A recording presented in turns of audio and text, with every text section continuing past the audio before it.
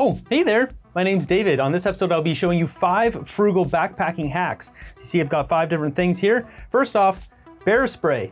Now bear spray, you can see this one's quite old, and that's just it. Bear spray doesn't expire. Now, technically it has an expiration date on it. This one is 2018. I bought this one about 8 years ago.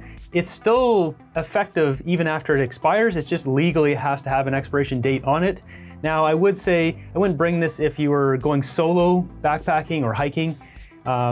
Bring this if you're with a group and multiple people have bear spray, or at least one other person has bear spray, then you can bring this one. But otherwise, you know, get a new can if you're going solo.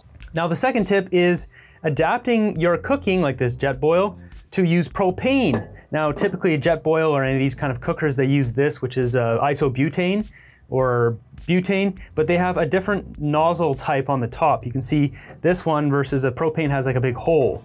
Now what you can do is just buy this little doohickey on Amazon, which converts your Jetboil to propane. Now this is more useful for car camping because no one wants to be hauling this up, but potentially if you're going for like a long backpacking trip or something, you want to carry a bigger canister like a propane canister, and often propane is cheaper. You can get yourself one of these doohickeys, which I'll link down below, and all this thing is it just attaches on the propane. This screws in there, and then the cooking thing will attach to this side. Bada bing, bada boom. Save some money and use up those propane tanks if you have any that are kind of sitting around. Now the third tip is using toilet paper empty rolls to start fires. Now first off, what I do is I get a whole bunch of these things and then I fold one and I kind of fold it in half and then fold it in half almost again, and I put it inside another one.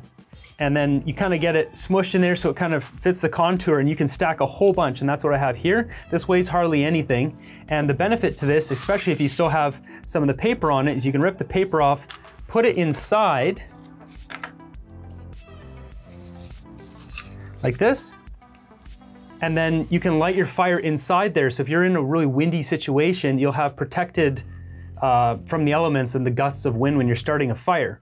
And this makes it just in general really easy to start a fire. You put there, you know, put it in the middle of your fire pit, put some sticks over it, and then get your fire going easy peasy with one of these. And if you have a whole stack like this, then you have multiple fire starters for free. Now the fourth frugal trip, why do I keep saying trip? Now the fourth frugal tip I have is a backup headlamp by using one of these bike lights.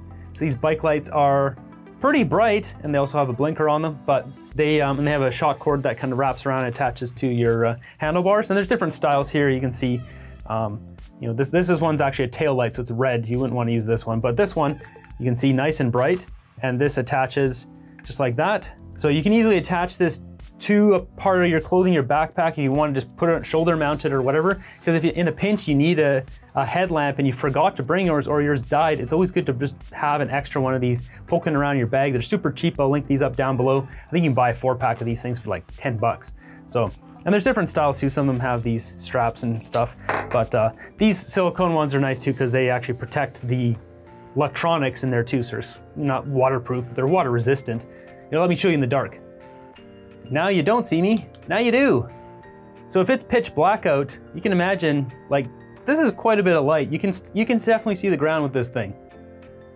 And the fifth frugal backpacking or hiking hack I have is to get one of these things, which is a mosquito net.